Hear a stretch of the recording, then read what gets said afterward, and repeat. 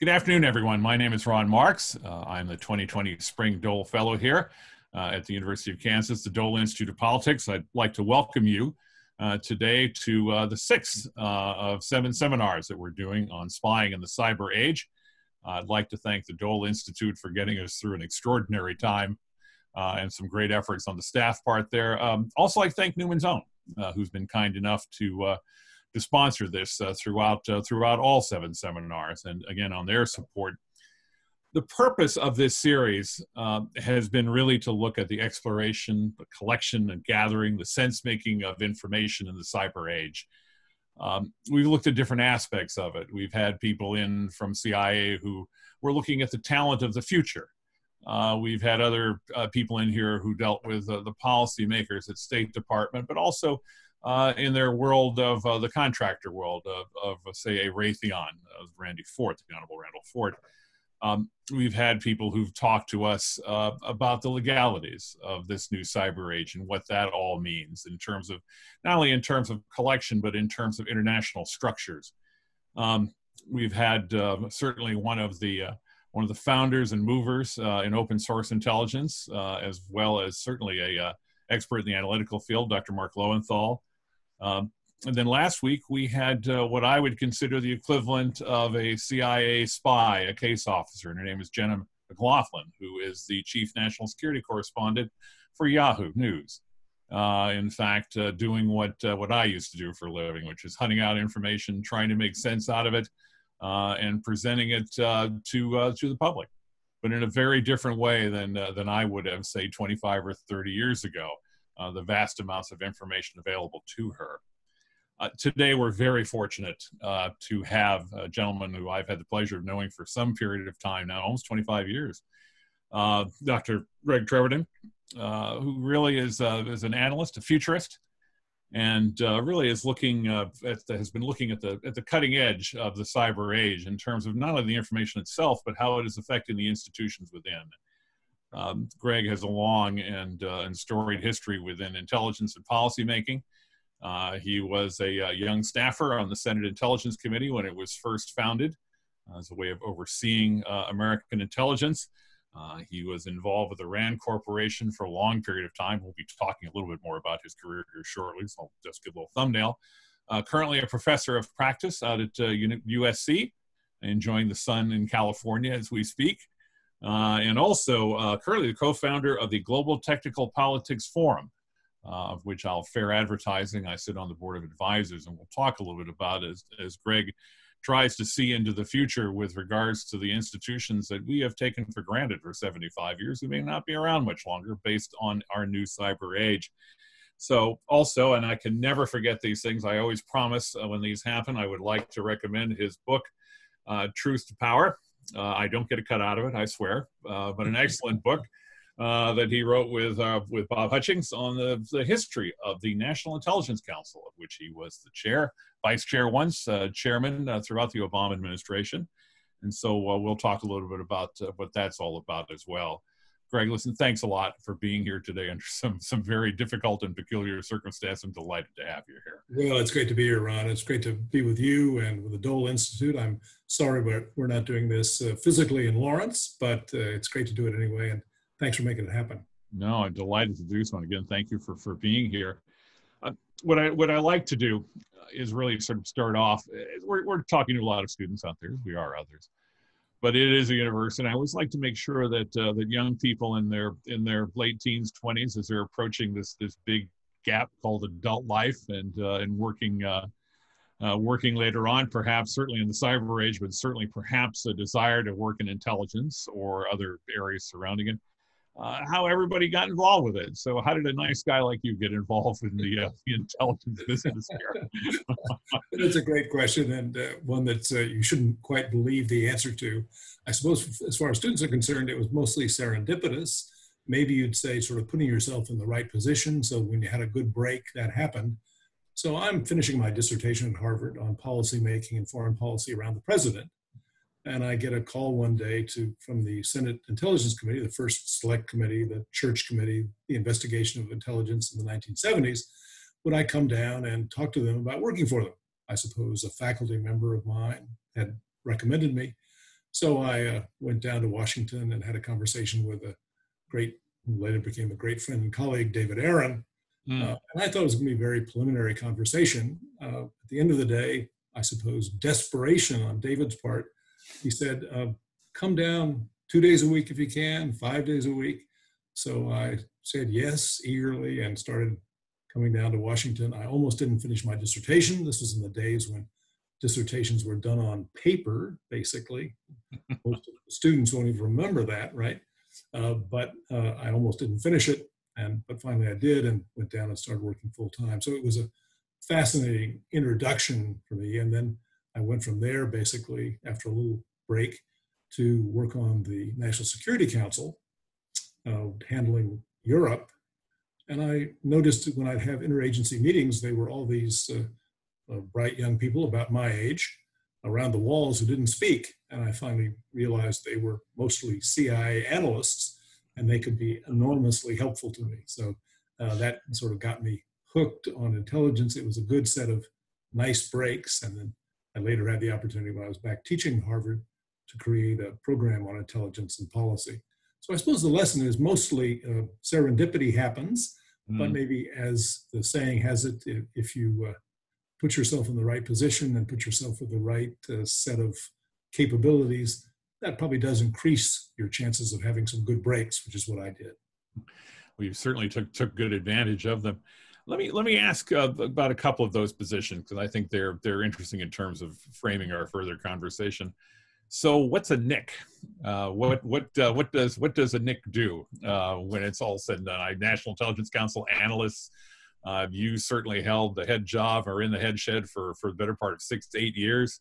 So what is it do, and what is it that you had to do in terms of managing the place? That's a dangerous question, because I could talk about it until tomorrow, right? So the NIC, the National Intelligence Council, has been around, mostly subterranean, not well known in Washington even, for 40 years. This telling truth to policy was our effort to try and summarize some of that history in a useful way with reflections from people who have been chairs over the years. Basically, it has always been the director of first Central Intelligence, now National Intelligence, interagency arm for analysis.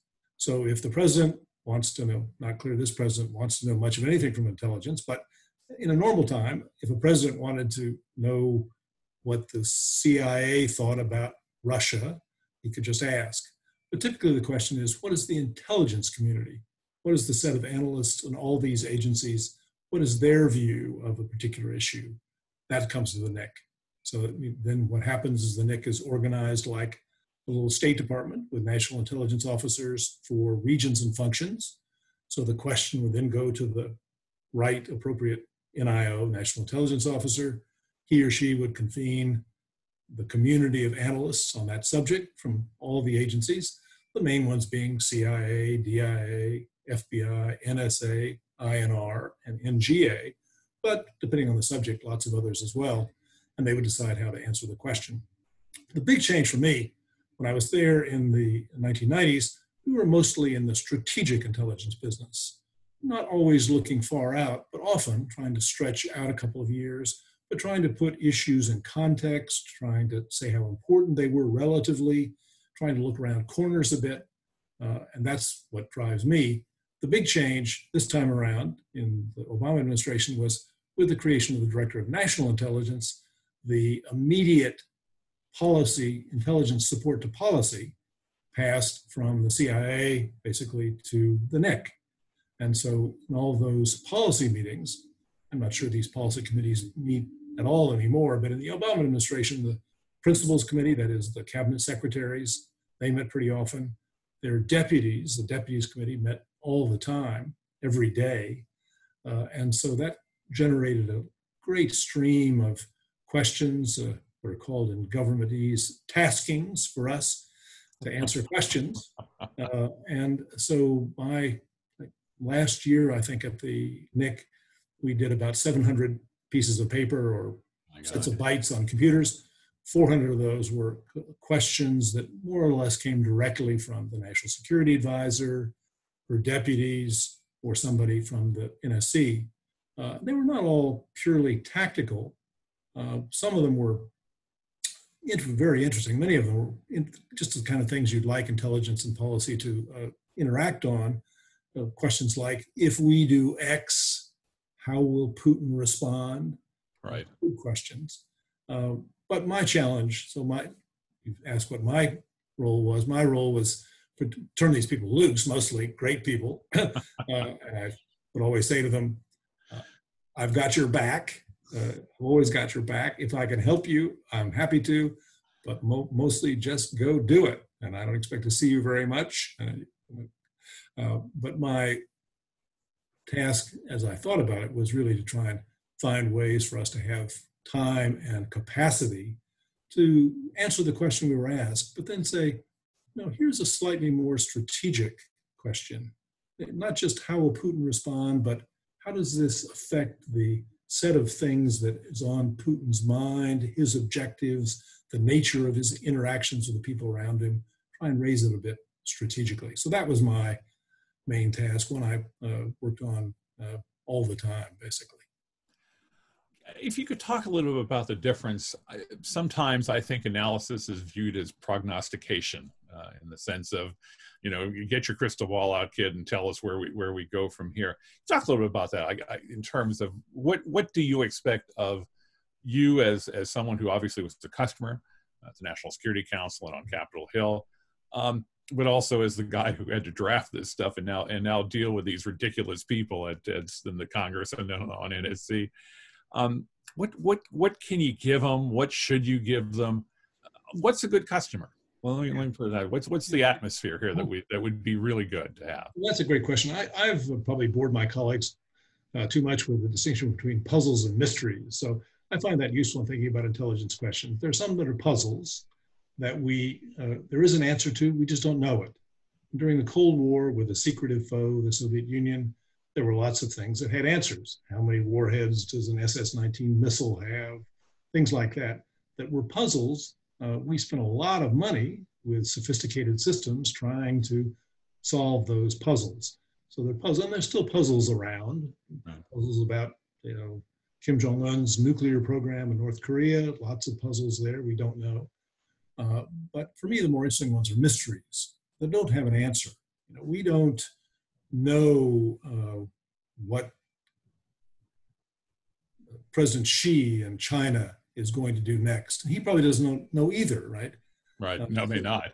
Yeah. So there, with mysteries, you say, well, is there some relevant history? Do we have some sense of what the political system from which this is going to emerge looks like?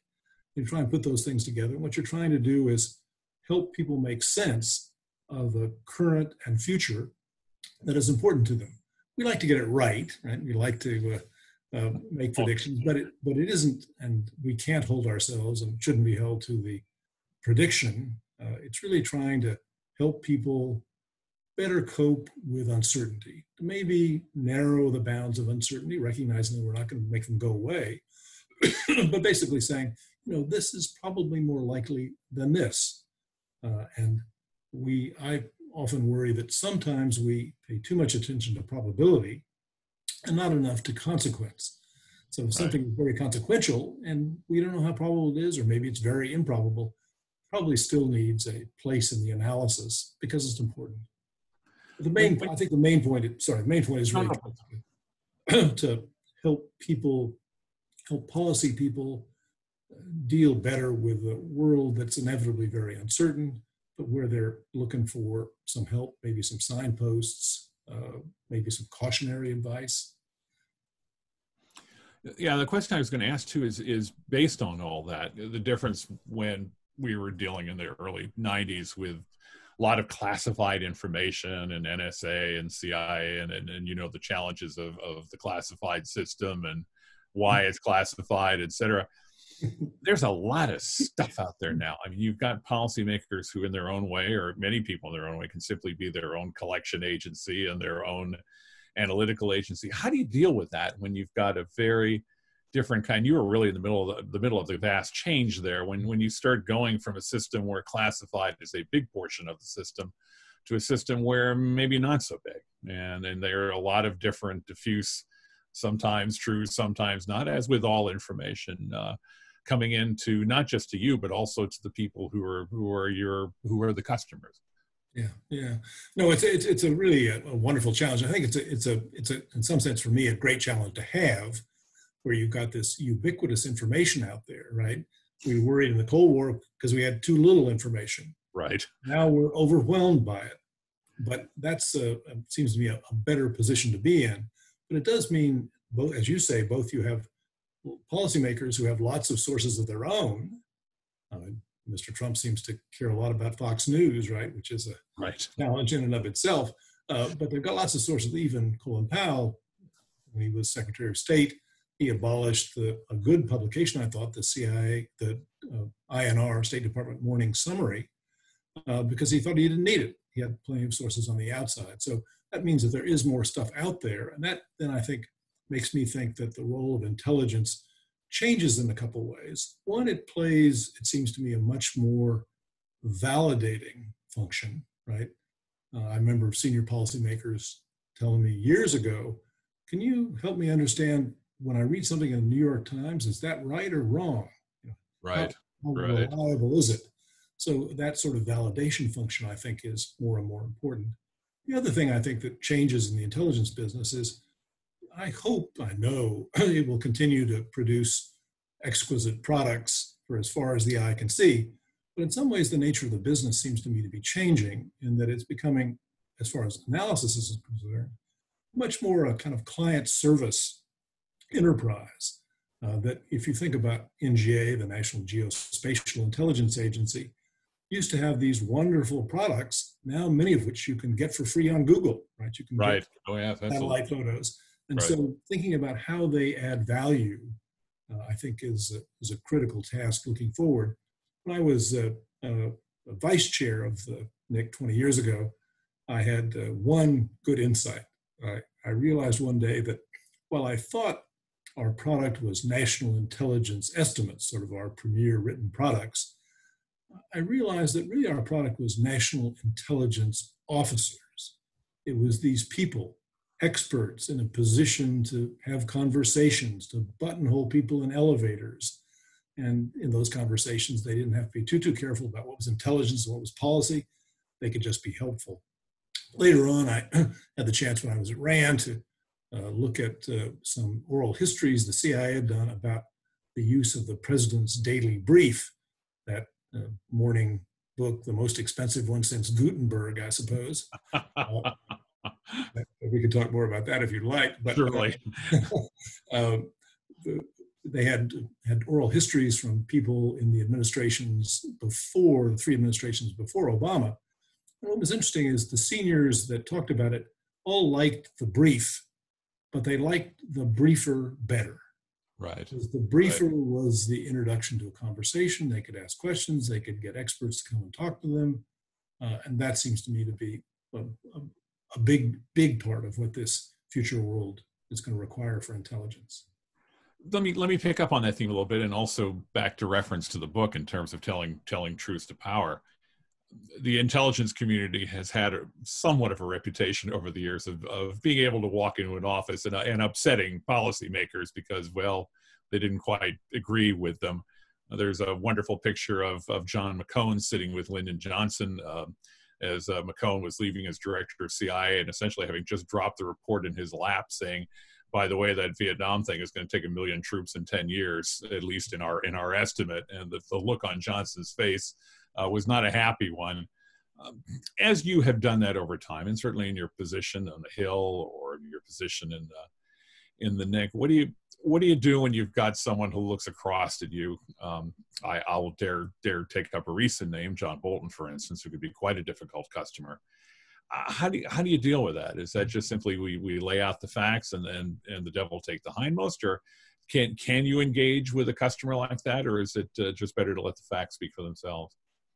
I think, well, it obviously varies from case to case. And in the end, you really have to let the facts speak for themselves. It seems to me what you can do is a couple things. I've found that sometimes policy people will accept bad news better if you've used some method, right? If you this comes out of this technique we've used, we've done factions analysis or some other technique, and this is the conclusion we get. I remember doing that in the Clinton administration. We had a factions analysis that said, what would it take to change Milosevic's objectives in Bosnia? And the answer was something that nobody downtown wanted to hear. It was, it's going to take airstrikes on economic targets in Serbia proper, which we did 5 years later. Right. Before, nobody wanted to listen to that. So I thought sometimes the method helps.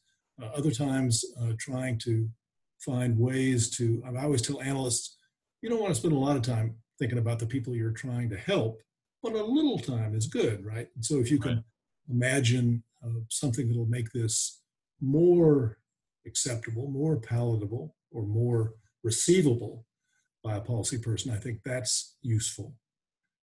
In this administration, I'm told that the President's Daily Brief for Mr. Trump is basically a table mat with lots of graphics and, you know, don't want to pull punches, but he's probably the president we've known who is most allergic to bad news, right? Right. No president likes bad news, but he shoots the messenger. So a little care in that, you know, it's there that you get into the delicate area of, am I being politicized? Am I cooking the books a little? And that's something that I think mostly the integrity of intelligence officers won't let them do, but it's an enduring challenge. Sometimes I think, as you suggest, you just have to lay out the facts and say, this is the best we can do. If you don't want to listen to it, we've done our job. Yeah, one of the people who has been interviewed in this process, and I won't mention who it was, in fact, had a deputy national security advisor actually call up and try to get them fired for what it is that they said.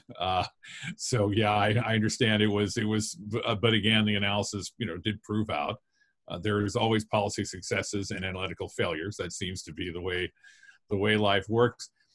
Moving ahead just a little bit in terms of looking at the future, and I swear we'll get to some of what we were talking about in terms of the forum. We are clearly running into a lot more transnational issues now, not just terrorism, but obviously we now have the bio threat, et cetera. Where do you see this game going in the next few years in terms of what should a young person as an analyst be thinking about as they want to come into this game? Where do you see the community now sort of moving in terms of what it is that they need to watch for? We're always sort of fighting the last war, I guess, but how do you see the next 5 years, say, in terms of sort of a reworking? If you ruled the world at this point, how would you be reworking working the U.S. intelligence community? Well, it's obviously a complicated set of things. So as we moved from a period when we were very focused on a transnational set of threats, terrorism, to one where now we're much more concerned about more traditional nation-state threats, though manifested in different ways, gray zone or hybrid threats and warfare. So it's an interesting, a fascinatingly complicated world. Now we're recognizing again, belatedly, how important something like pandemics, which has been, as we've said, the existential threat, but we haven't had to deal with it in quite this way. So it is going to be, it seems to me, a very complicated and interesting and difficult world, because we're trying to deal with all these things at the same time. So dealing with pandemics means we've got to cooperate with China. On the other hand, the body politic in current circumstance is pretty hostile to China. And so navigating that for policy is hard, but for intelligence as well. So I think it's going to take intelligence into more preoccupation with newer areas. I hope we paid a lot of attention to pandemics and global issues like water and food before, but not enough. One of the things that gratified me at the NIC was when I talked about these issues, often with people like the director of AID, they would know NIC products much better than I did because they liked them, they were unclassified, they can use them. So I think that's going to take intelligence. You know, it's not going to be the primary intelligence role, but it's going to take it more in that direction. So from the perspective of somebody thinking about intelligence, it seems to me it means there are lots of new opportunities to apply expertise in different ways. There's the whole emphasis on data. I hired a data scientist to work in my Africa account. That was a really interesting experiment. So I think it means that it's going to open up. And I hope, we've been in a period when intelligence has been taking its hits, particularly from the president, and that's a shame, a big shame for me, because I don't want people to be discouraged. You go into intelligence, you pay a price in money, you pay a price in lifestyle. Right. What patriotic young people are prepared to do, as long as they feel like they're doing good and appreciated. But if they're not, that's my worry. But because I think this world is going to be a fascinating one for intelligence, not always a pleasant one, but a fascinating one that's going to take it in both new subjects to look at and, as we said earlier, new ways of trying to add value to the policy process. Much more interaction with people outside the government, with private sector actors. That's uncomfortable for intelligence agencies, but it is very much a part of the future. Well, speaking of the future, you founded this last year, and I guess it had been somewhat in existence, but nevertheless, I think you've pushed ahead the Global Technopolitics Forum. I looked down just to make sure I get the name right. Well, thank you. Really a look at looking at institutions and at the body politic of the future and the cyber age we are in, and what kind of changes are going to be made. If you talk a little bit about that, where are we going here? It seems like the multinational institutions that we'd counted on since World War II were shifting. American power seems to be, if not going away, certainly becoming a less strength. Political institutions, business institutions, all seem to be changing. Your thoughts on that, Greg, in terms of where are we going here now? And again, why did you put the forum together? Oh, thanks, Ron. The idea behind the forum is basically to work at the intersection of technology and geopolitics. The assumptions behind it are basically that there are really important new actors, especially the private sector, especially tech giants, not new, but newly salient, that are geopolitical actors in their own right. They're not going to go away. They're going to be here. Yeah. Ditto, as we've seen in the COVID crisis, while the federal government has been a muddle, the states and localities have sort of marched out. And so we know that cities are going to be geopolitical actors in their own right.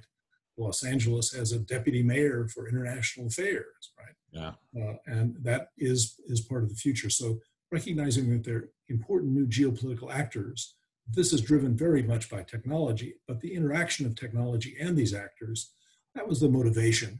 Our sense was that we were kind of stuck in a 20th century set of tools. There's going to be regulation, and the tech giants are going to take a beating. They'll probably less of a beating now because they're going to be the heroes, right? Heroes so far of COVID. But that wasn't the right approach. So what we really needed was to recognize they were important stakeholders, that borders are less and less important, and that what we needed, therefore, was a more international, more cooperative approach. So that's our goal. You're exactly right. We've known for a long time that the Bretton Woods international institutions haven't kept up. They haven't kept up to the rise of China and India, other emerging powers. And they also haven't accommodated the fact that now the private sector, when the Gates Foundation spends more on health in Africa than the World Health Organization, we know that existing international institutions are not exactly right. So what is really the ultimate purpose of the forum is to help reimagine global architecture. That's awfully grand, and I hope we can make a little contribution. But that's the task, and that's the task in front of us. No, I'm sure it will. In fact, I'm looking forward to helping you in that process. In fact, it's an excellent idea at an excellent time. Just one last question. This is pure prognostication on your part. Whither the U.S. in 10 years? Is this the there's always we've been condemning this country for forever and a day in terms of its power. There's a joke about a character in The Godfather. He's been dying for the last 20 years. Where do you see the United States now in, say, in a 10-year period of time? Lesser power, same, greater? Where are we going, to a multipolar world? Or what are your instincts, your experienced instincts telling you now? It's easy for me. I think it's easy, maybe too easy for me to be pessimistic at the moment. This has not been a great period. We've sort of fumbled so badly, looked like the negative of leadership. We look like we're completely incompetent. I think if there is a rejuvenation, it seems to me, it's not going to be in the ways that you and I grew up with. It's not going to be big federal programs. It's going to be new interactions between governments and the private sector. It's going to be new partnerships across territory between cities and others. That seems to me to be the hopeful signs of the future. We've been talking about the wane of the nation state for a long time. They're not going to go away, but we found that, particularly in our case, it's not likely to be the solution to our challenges ahead. And if we're going to stay together, I worry sometimes that the country will come apart physically. But if we are going to stay together, it's going to be through kinds of cooperation and ventures that I don't think we've even imagined. My imagination says that 20 years from now, we'll look back and say, gosh, our use of even the terms public and private in this 2020 was kind of quaint. That's my hope. Good, excellent. Well, listen, thank you, Greg, again for taking the time to come with us today, again, under some very difficult circumstances. Thanks to the Dole Institute, again, for arranging all of this, again, under some challenging circumstances, and to the Newman people, of course, for continuing to fund all this. Next week will be the final seminar. I can't believe it has passed that quickly, but it is. The 22nd, 4 p.m. Central, we're going to welcome Mr. Shelby Coffey. Shelby is a friend, and sometimes one forgets when one talks to friends exactly what they've accomplished in their lives. Shelby was not only an editor for the Washington Post, but the 3-time Pulitzer Prize winning editor for the LA Times, about where Brother Treverton is, as well as the vice chair, or the vice chair emeritus of the museum. He's coming here to talk a little bit about the subject of information itself, and how we're all now our own editors in an age in which information once upon a time flowed through some very narrow pipes, and there were keepers at the gate, but not the case anymore.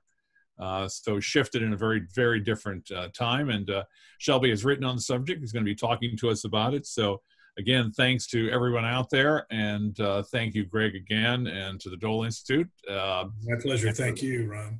Oh, you're entirely welcome. We look forward to seeing you next week. Take care, and please stay safe.